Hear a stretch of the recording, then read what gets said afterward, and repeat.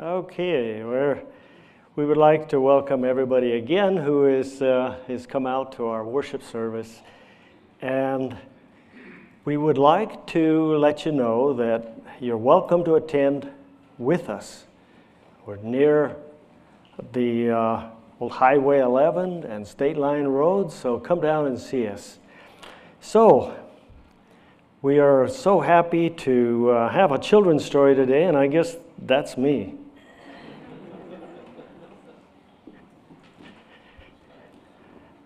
This story that I'd like to tell happened to me a long time ago, and I was called to be a missionary in Central America by the Inter-American Division. They called me and wanted me to go down to a place called Guadalajara.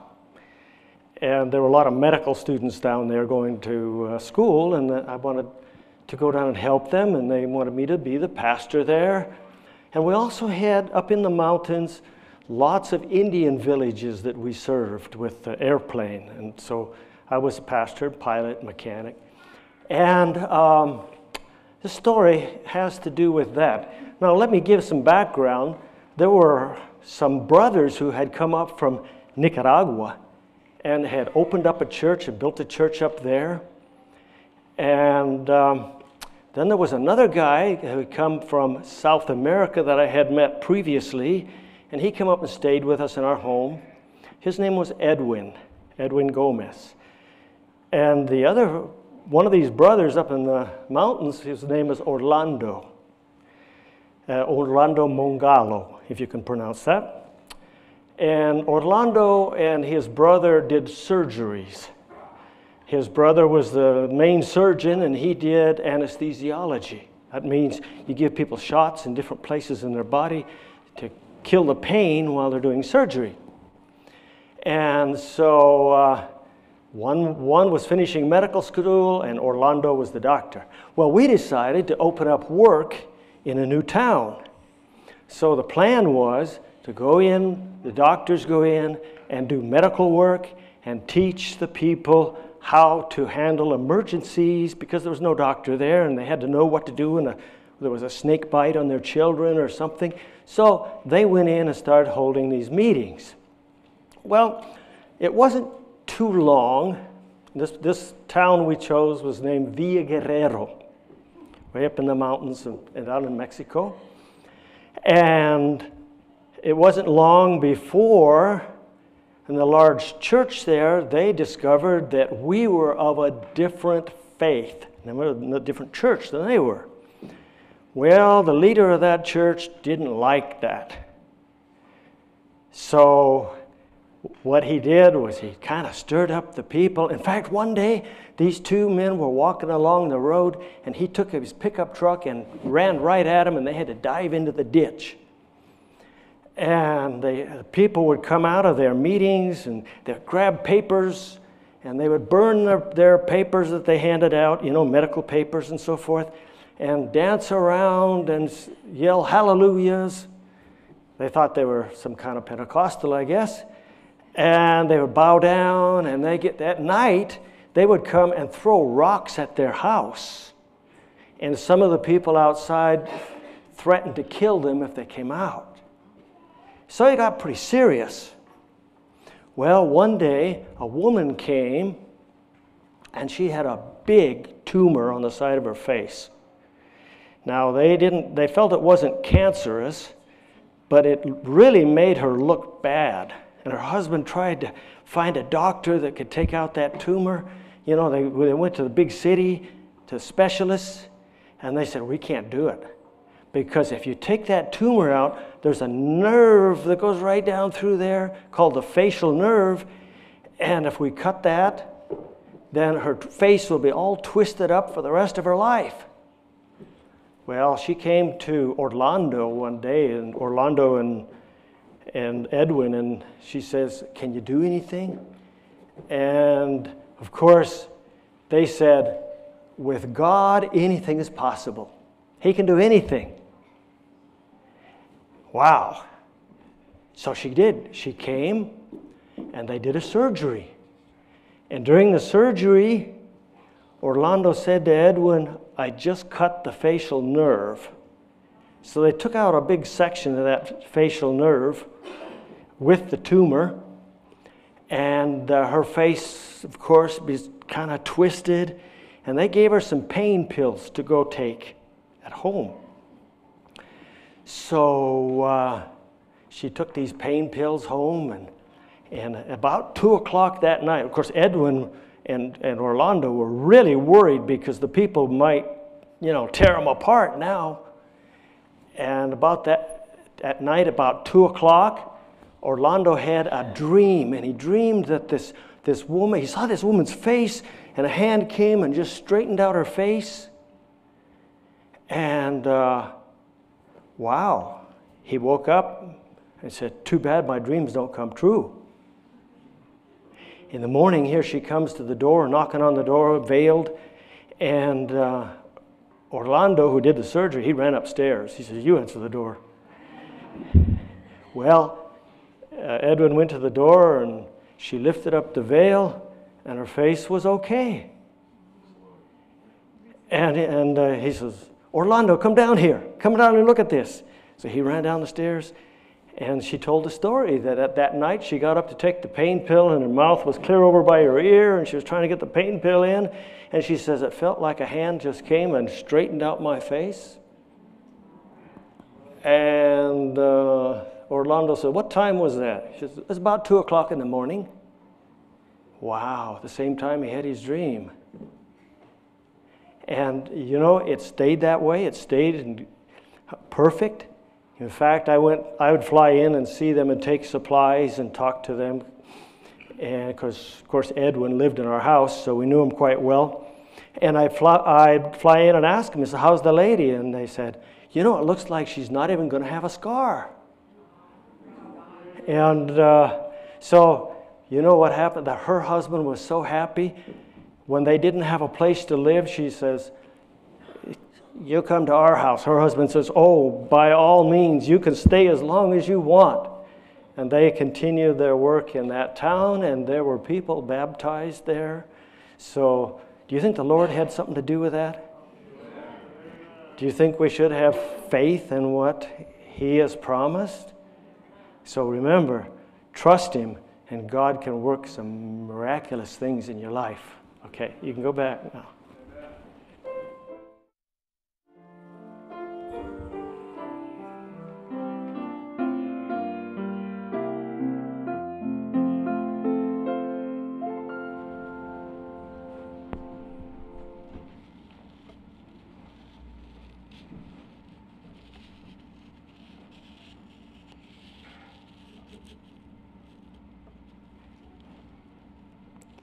And do not be afraid.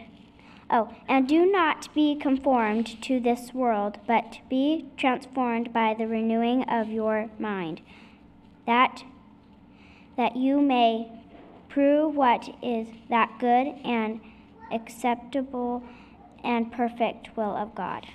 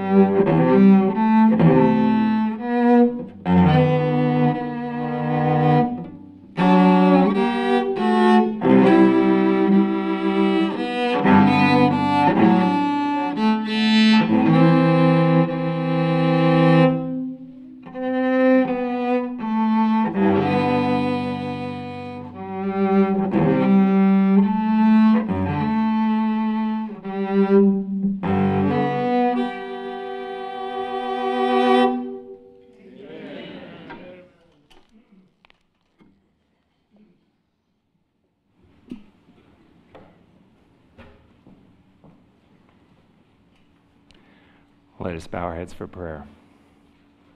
Lord, as we listen to that music, Lord, it calls us to be still. Be still and know that I am God. And as we are gathered here in this quiet sanctuary, we humble ourselves before you. Lord, you are the God of all creation. You are the God who is a creator, sustainer, and the Savior. You are the one who has loved us and chosen us and called us. And Lord, you are calling us into your presence today and right now, and I pray that the words of my mouth and the meditations of my heart would be acceptable in your sight, O Lord, my strength and my Redeemer. Amen. So this week I was spending a lot of time in Romans chapter 12, verse 2. And it struck me that I really needed to learn something about gravity. So I started to do a little bit of research on gravity. Did you know that gravity is one of the weakest forces that we know of? Now you look at me like, are you kidding me? Because we're all being held down to this earth by this force that we can't get away from. Yeah, that's right. Gravity is one of the weakest forces that we know of. Just take an example right here. I got a ball, a little foam ball. I can throw it up. I can break gravity. The reality is that gravity, everything has gravity. You have gravity. In fact, everything that has mass has, to a degree, has gravity. So, we have gravity because, and that gravity draws. Now, it's infinitesimally small. So we wouldn't feel that gravity unless, two people were in love and then they feel the gravity, right? But when we talk about gravity, we are talking specifically about Earth's gravity. And because Earth is such a massive, it has such a massive mass that creates the gravity. And so, by the way, gravity and weight aren't the same thing. Gravity is what causes objects that are dropped to fall towards the center of the earth. But what happens is that the earth, of course, pushes back, and that's what causes weight. Now, if I were to go to the moon, I would not weigh 205 pounds. My weight would be different up on the moon. So the question is, we know that gravity is a force, and I'm glad for gravity. I'm glad that I'm not floating around. That there are good things about the gravitational pull. But What does it take to break that gravitational pull? There's a term that I came to learn this week called escape velocity. It is the speed at which we can break this gravitational pull and put something into space. And that escape velocity is approximately 11.2 kilometers per second. Now, just to put it in perspective, that's close to 33 times the speed of sound. Now, NASA is trying to figure out how to sling satellites into outer space. It's a lot cheaper than putting them on rockets. And so they have this accelerator, and it's it's accelerator, and they'll accelerate it with zero, it's in a vacuum. So they pump out all the air, it's totally vacuum, and then they'll spin it around really fast, kind of like a centrifuge, and then they shoot it up. Now, I'm not sure exactly all the physics behind it, but supposedly this is supposed to save them a lot of money. But friends, today we are going to talk about a different type of Earth's gravity. I want to just do a quick review because some people watching online may not realize that this is actually the third of a series of messages. The first message was probably about a month ago, and it was called Mercy. That's right. It had to do with mercy, the mercy of God. And the mercy of God, it basically comes in 5 words. The foundation of Christianity has to do with God's character. Second message was the oxymoron. And we looked at that a couple weeks ago. We are to live our lives as a living sacrifice, to present our bodies as a living sacrifice. But today we're going to talk about the gravitational pull, and that's found in Romans chapter 12, verse 2. So I invite you to open your Bibles to Romans chapter 12, verse 2. Be not conformed to this world, but be ye transformed by the renewing of your mind, that you may prove what is that good and acceptable and perfect will of God. So when we talk about the gravitational pull, I've felt it, you felt it, we all know what it's like to be drawn by the Earth's gravitational pull. And I'm not talking about what we just talked about, gravity. We're talking about the carnal nature that is drawing us to sin and disobedience. So today we're going to do a deep dive. Today I want to go deeply into this subject, and I want to look at this word conformed. The Bible says, Paul says in Romans 12, verse 2, be ye not conformed to this world. The word conformed is a Greek word, schematizo. And that word is found in the middle and the passive voice. Well, you say, what is a middle or a passive voice? Well, verbs in the Greek language have 3 voices. There's the active, there's the middle, and the passive. The active voice is something that you do, something that is an action that takes place. It's the simple action that happens. The middle voice is something that you do to yourself. And the passive voice is something that happens to you. Someone else does something for you. So active, middle, and passive. In this specific verb, schematizo, it's actually a compound verb of 2 things. And this is going to help crack the code to understand what is gravity, the gravity of this world that holds us and draws us. The first word is sun. Sun is a preposition, a primary preposition that denotates union with something. Sun, united together with something. The word schema is the second word, and it is something that is everything in a person which strikes the senses: the figure, the bearing, the discourse, actions, a manner of life. We get the English words schematic. Those of you who have taken electrical engineering understand that a schematic diagram diagrams an entire electrical circuit, all the parts of it. So when you put these two words together, you are putting together the schema or the entire being of something, and you're uniting it to something else, together with the being of something. So when you put those two together, then you get conformity. So the world has a certain, I call it a culture, okay? The word schema, I think of it as culture. The world has a culture. And when we spend a lot of time in that culture, you are going to be transformed. Now, suskematizo comes in the middle or the passive, so it can be rightly translated either way. So it would sound like this: don't conform yourself to the world.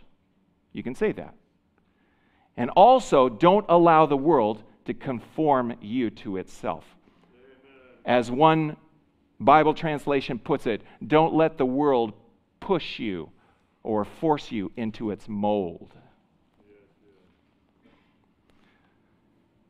So, 1 Corinthians 15:33, Paul says it very clearly: do not be deceived. Evil company corrupts good habits. That's what's going on here. I remember a number of years ago when I was in Parima Village. There was, I flew out there with my wife. When we first went to Parima, it was just my wife and I. We, of course, had 2 daughters along the way. But I thought, when you go out to this village, it's going to be this idyllic place, far away from the city, far away from any sort of sin or influence. In fact, it was an Adventist village. What more could you ask for? An Adventist village. And so imagine my surprise when we stepped out of the little missionary airplane and we're walking down the path, and along come these village boys, and they're wearing baggy pants. And they have one of their pant legs rolled up, kind of like the gangsters, in New York. And they got their gangster caps, and they got them turned kind of sideways like that. And I said to myself, what is this? What is going on here? How can you get this all the way out here? Well, I found out that what they had the world in their pocket. They were watching videos. Now, granted, they didn't have cell phone signal, but they would share these videos and all sorts of different things around the village, and then they got all these bright ideas of how to wear their pants and roll up this and the other. And so here, far away from the city of Georgetown, they were acting like the city. Ellen White says that we should be leaving the cities, and I believe that. There will come a time in which there will be persecution, and we can't be in those cities anymore. But friends, when you leave the city, make sure to leave the city out of your pocket too. You know what I'm talking about? I had a boys' dean. I commented to this to one of my boys' deans, and he chuckled. He says, "Yeah, I used to be like that. I used to wear baggy pants and roll up my pant leg and so on." He says, "Do you realize, James, where that came from?" He says that came from the inner cities where people were so poor they couldn't afford their own pants, so they wore a pair of their father's pants, which was baggy. And they had to roll up their pant leg because when they would be riding their bicycle to school, they didn't want it getting caught in the chain. He says, "You want to know something really funny?" He says, "These kids have rolled up the wrong pant leg." And so he was laughing. He thought it was just the funniest thing. And I I thought that was pretty good too. But the reality is that we must not only leave the city, we must leave the city emotionally, spiritually. Do you see this world has a culture, it's going to suck you in if you spend time in a long, protracted time in its presence. Now, think about this. The opposite is true too. If we draw near to God, we will be transformed into His image. So there's this struggle back and forth. We are being drawn in two directions, either towards the world or towards Christ. Question is that I ask myself, and I ask you too, what direction are you being pulled? As we continue to study Romans chapter 12, verse 2, I want to look up a passage of Scripture. Keep your finger there in Romans chapter 12, verse 2. Let's go to 1 Peter 1 verse 14.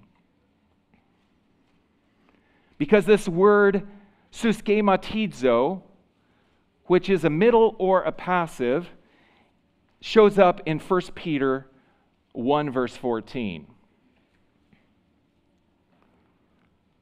The Bible says, as obedient children, not fashioning yourselves according to the former lusts in your ignorance. Now, I underlined that, and I put the Greek word there. That word, Greek word 4964, which is suskematizo, not fashioning yourself according to the former lusts in your ignorance, but as He which hath called you is holy, so be ye holy in all manner of conversation. Because it is written, be ye holy, for I am holy. So God calls us to obedience. What does obedience look like? Well, obedience is not conforming ourselves, but being holy. So you say, how do I become holy?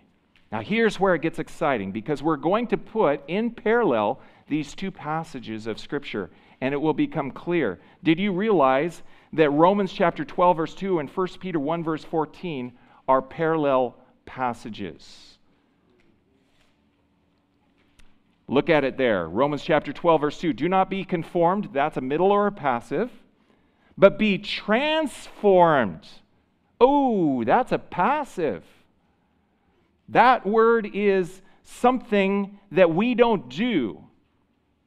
It is something that happens to us. Are you following me? It says, be transformed by the renewing of your mind. Now, look at 1 Peter 1, verse 14. Do not fashion yourself. That's a middle or a passive as well. But be holy.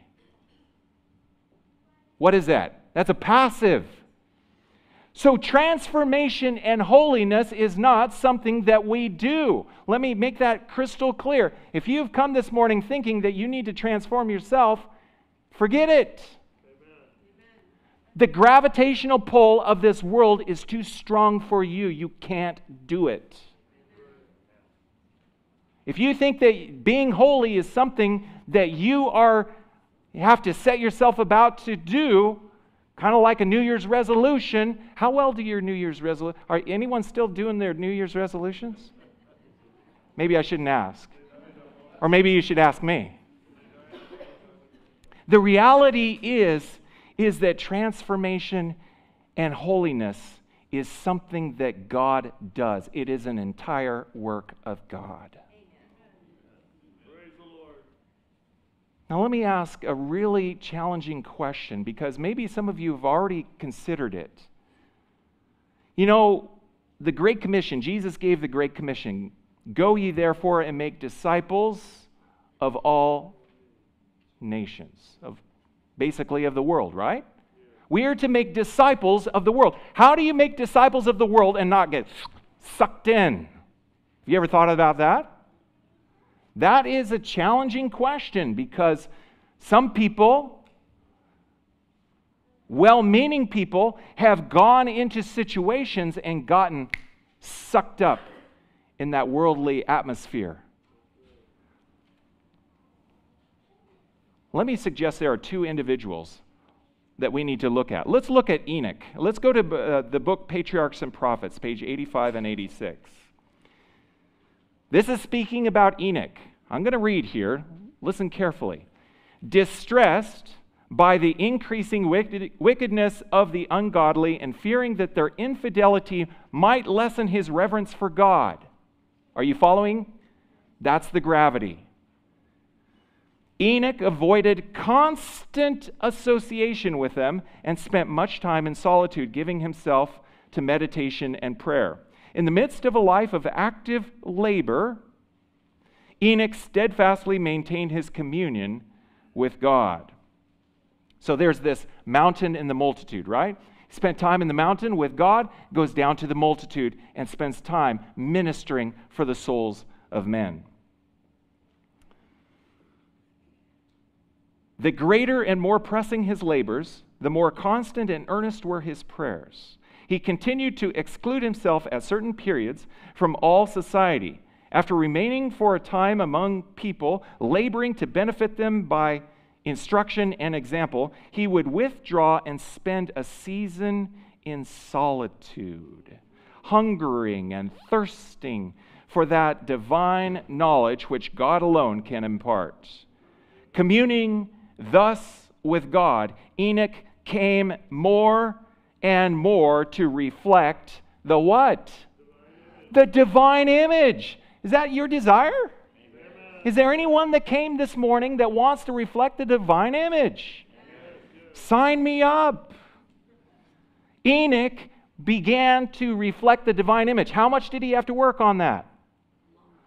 Did he have to really struggle? I got to change myself into the... Did that work?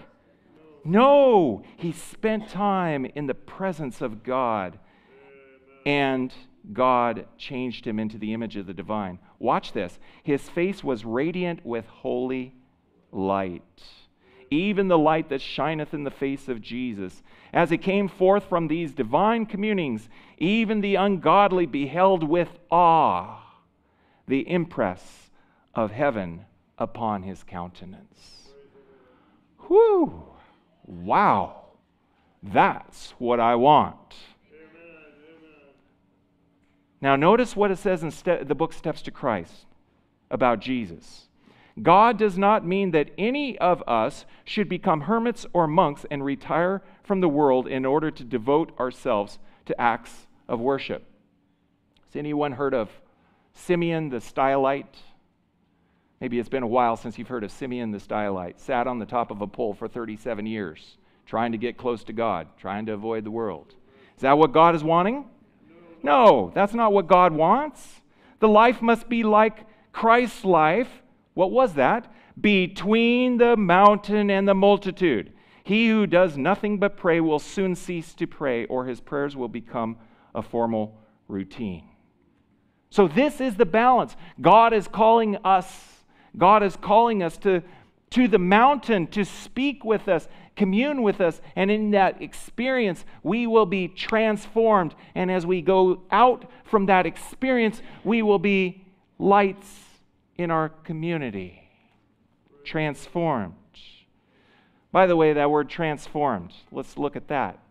Fascinating word. It's the word metamorphao, to change, transfigure, or transform. It's the English word we get metamorphosis from. Did you know that the word metamorphosis, we think of it as a caterpillar, spins a chrysalis, and over a period of time, you can't see what's going on, but scientists tell us that every single part changes in that caterpillar, every one. There is no retained parts. Powerful chemicals start to come into play and start to break down every part of the caterpillar. And then it rebuilds it again into a beautiful butterfly. That is the word. When it talks about we must be transformed, there is nothing retained of the old person. it is all new. Now, there are 4 times that this word shows up. 4 times. And all of them are in the passive. We don't transform ourselves, as we already talked about. But let's look at it. First 2 times happen, and they are parallel passages, Matthew 17, verse 2, and Mark 9, verse 2. Jesus went up on a mountain and was transfigured before them. And his face did shine as the sun, and his raiment was as white as the light. Who transformed Jesus? Did he transform himself? Or did his Father? As his Father drew near to him, he began to be transformed into his divine figure. Romans chapter 12, verse 2. Do not be conformed to this world, but be transformed. There it is again. Transformed by the renewing of your mind. Now, what's fascinating about this is in an imperative. So it says, be transformed. This is emphatic. You must be transformed. And I'll say it to you, and I'll say it straight. Every one of us needs to be transformed by the Spirit of God. Amen. God is calling us not to be like the world, to be conformed to the world, but to be transformed. Transformed. And you say, how do you do that? How do you do that? Well, let me give you the solution. This is in 2 Corinthians 3, verse 18. Here come the keys. Watch carefully. But we all, with unveiled face, beholding as in a mirror the glory of the Lord, are being, same word, transformed into the same image from glory to glory, just as by the Spirit of the Lord. All 4 times this word shows up, it's always in the passive. Nobody transforms themselves. Never. Transformation comes from the power of God. So you ask the question, Pastor, are you talking about a do-nothing religion? A religion where you just kind of sit down and, okay, I'm waiting, do it. No. There is something that we must do. There is something that only God can do, and there is something that we must do. What is the thing that we must do? We must be renewed in our mind. It says we must be transformed by the renewing of the mind. Now, before we get to the renewing, let's look at that second passage of Scripture, Romans 12, verse 2. Let's compare it with 2 Corinthians 3, verse 18. But we all with unveiled face. Now, this is a reference to Moses' experience as he went up on the mountain to talk with God. Now, watch what Paul does here. He's going to give us the clues. How do we be transformed? How are we going to be transformed? Watch this. We all, with unveiled face, beholding as in a mirror the glory of the Lord, are transformed into the same image from glory to glory, just as by the Spirit of the Lord. So the first word, the first clue is behold. You got to look at something. You know, the reality is God is calling you to focus on certain things. God is calling you to focus your attention in certain directions. It says, by beholding, we are to behold or look at or contemplate what? The glory of the Lord. What is the glory? The glory involves the character of God. Remember when God came down and he took his hand away, he revealed his glory? What did he say? Moses saw something, but God also spoke what he was seeing. The problem is we don't know exactly what he saw, but we do know what he heard because he wrote it down. So God was revealing his glory as he was proclaiming his character. God's glory involves his character. So as we behold the glory, we are transformed. Did it happen for Moses? Was Moses transformed? Did he have to work really hard at being transformed? No. His purpose was to look at the glory of the Lord. Can we behold the glory of the Lord? Yes. In what way? By looking into the mirror. When I was in college, I had a short-lived fascination with astronomy. I really wanted to learn more about outer space and the planets and so on. I say it was short-lived because I realized to my chagrin that in order to be a good astronomer, you'd have to stay up at night. And I liked my sleep. But I wanted to build a telescope. And so I was looking around to try to find a place where I could find a parabolic mirror. But I was fascinated because in the description of these mirrors, it said it had a dire warning: do not allow the light to shine on this mirror. Like the sunlight, direct sunlight. Do not allow direct sunlight to shine on this mirror. You know why? Because it starts fires wherever it focuses. And you can very quickly burn your house down if you're not careful. Isn't that the case with the Word of God? Why do you think the devil was trying to get rid of the parabolic mirror in his time? Because it was capable of starting fires. And Satan was trying to put out the fire of the gospel. And so that's why he was getting rid of the mirror, the gospel of Jesus, the Word of God. See, the mind is renewed and transformed when we look into the mirror at the image of God. And you know what? We become changed into what image? The same image that we see, right? Who does the work? Right from the text, it says, just as by the what? Spirit of the Lord. It is God that does the transformation. Our job is to look. God's job is to transform. It can't be clearer than that. 2 doctors from the National Institute of Mental Health did a study on finger tapping. I don't know where they come up with this, but they did a study on finger tapping. And what they did was they got people to come into their laboratory, and they hooked them up to the MRI, and they said, okay, tap your finger. Tap, tap, tap, tap, tap, tap, tap. And they looked on the MRI to see which part of the brain was being activated.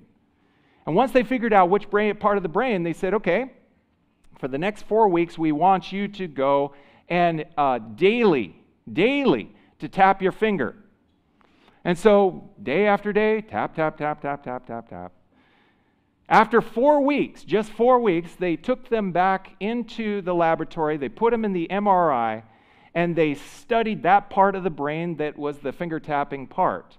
And would you know, they had built new neurons and pathways, and that part of their brain was built up.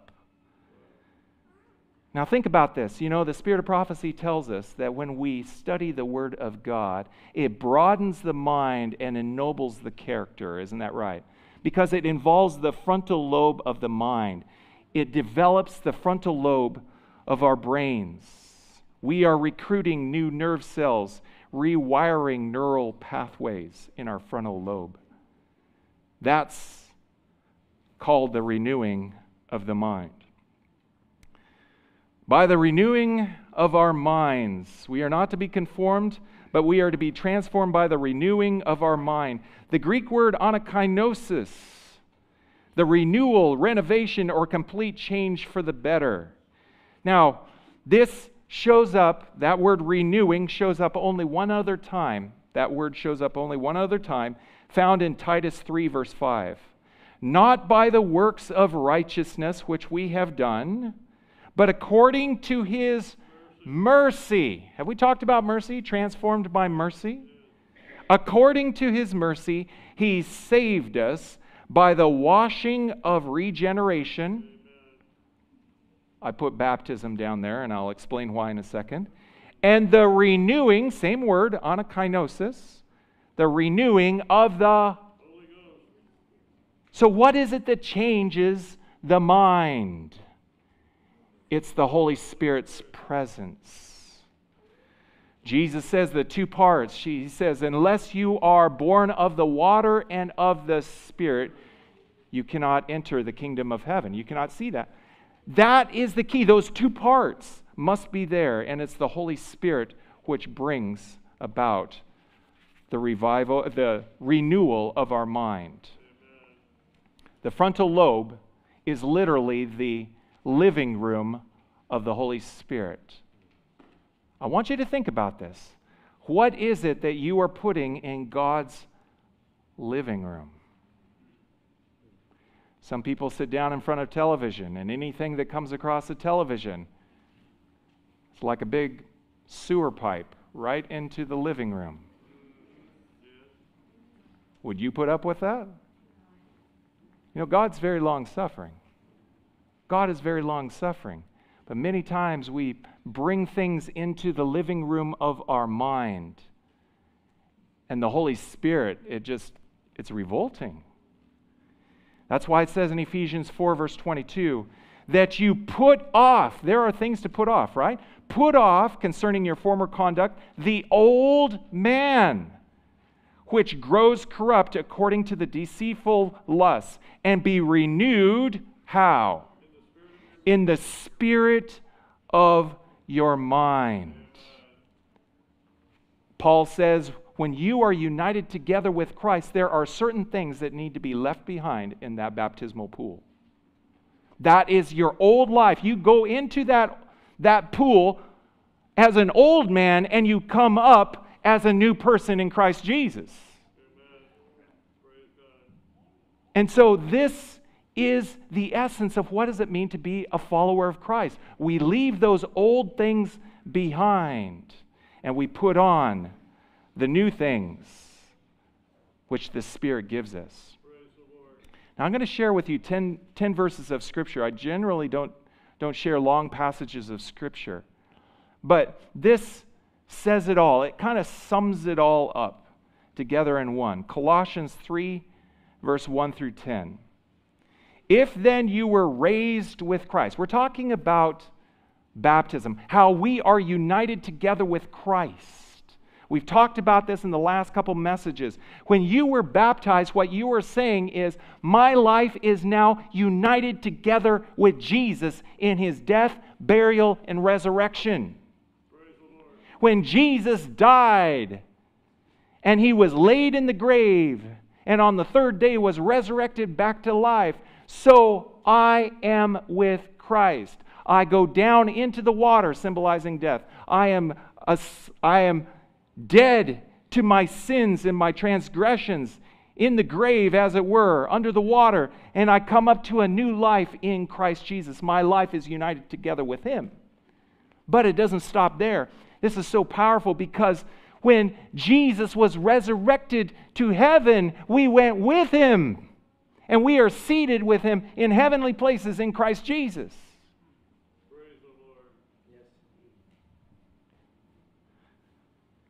Yesterday, I had a lady come in to my office.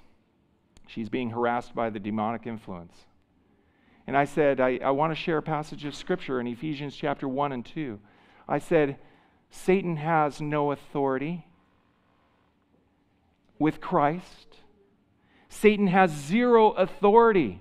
Because if our life is united together with Jesus and we are dead, buried, resurrected, and raised up and seated with Him in heavenly places, it says in Ephesians chapter 2 that God had put all principalities and powers under His feet. That's Christ's feet, not my feet. But because I am together with Christ and abiding in Him, Satan has no authority over me. Hallelujah. Praise the Lord. Somebody's awake. Satan has no authority over God's people. Amen. So we are with Christ seated at His right hand, at the right hand of God. Verse 2, set your mind on things above, not on things of this world, this earth. For you died, and your life is hidden with Christ in God. When Christ, who is our life, appears, then you also will appear with Him in glory. Amen. Therefore, put to death your members. This is the old way of life, right? Which are on the earth. Fornication. He lists this. Fornication, uncleanness, passion, evil desire, covetousness, which is idolatry. Because of these things, the wrath of God is coming upon the sons of disobedience. Let me pause right there. Many people think that God is angry with sinners. God is not angry with sinners. God has come to save sinners, and that includes everyone here. But God hates sin. And if only we can get just the tip of the iceberg of our understanding of how much God hates sin. He hates it with an eternal hatred. And so he's coming to destroy it. So, we are to put to death fornication, uncleanness, passion, evil desire, covetousness, which is idolatry. Because of these things, the wrath of God is coming upon the sons of disobedience, in which you yourselves once walked. Watch that. You're not walking in that way anymore, right? You once walked. It's a past tense. It's no longer because you are now with Christ. You once walked when you lived in them. But now you yourselves are to put off these things: anger, wrath, malice, blasphemy, filthy language out of your mouth. Do not lie to one another, since you have put off the old man with his deeds, and have put on the new man, which is renewed in what? What does your Bible say? In knowledge, according to the image of him who created him. So the renewal happens when we set our minds on things above, not on the things of this earth. The old man, these old habits, they got to go. Romans 6, verse 11, consider yourselves to be dead to sin, but alive to God in Christ.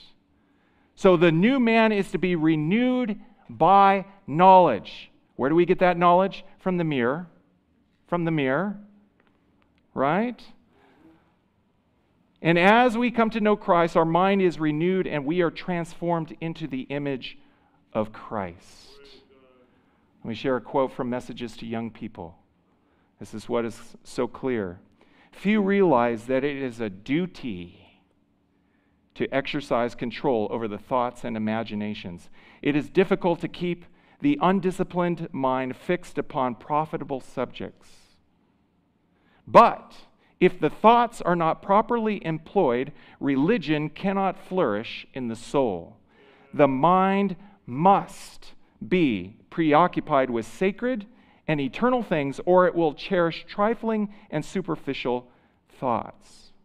So either we are focusing on the things above, and if we refuse to focus on the heavenly topics that are of utmost importance, if we don't do it, gravity takes over.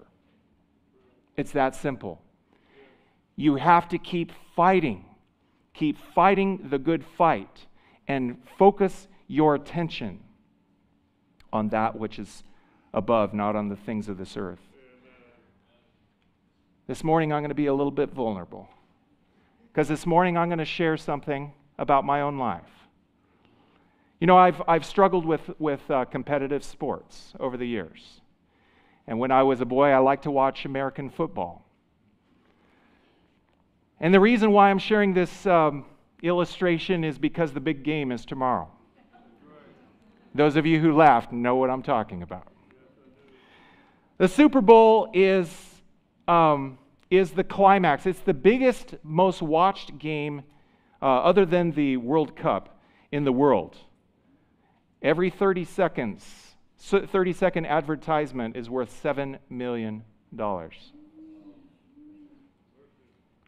I don't have to tell you about the ungodly advertisements or the halftime show. You already know what I'm talking about. But then it goes much further, it goes much deeper, because this is such a violent sport. My father calls it gladiator sports. It's true. Because they hit each other with such powerful force, it is causing brain damage, chronic traumatic encephalopathy. But there's a darker side even still. The Super Bowl is the largest human trafficking event in the world. That's the part that they don't advertise. And you know what drives it? Eyeballs. Eyeballs. If nobody watched the Super Bowl, nobody would pay $7 million to broadcast an advertisement that nobody watched. So I'm sharing this because I feel the pull. Maybe you do too. I feel the pull. So what do you do? What do you do? What do I do? Let's go over several points. Number one, preach a sermon on it. Admit that you have a problem. Number two, focus. When the mind drifts, pull it back. When you're walking down the supermarket aisle and you see the advertisements for the Super Bowl, look away. When you're walking, when you see a scantily clad woman, gentlemen, look away. Redirect your focus.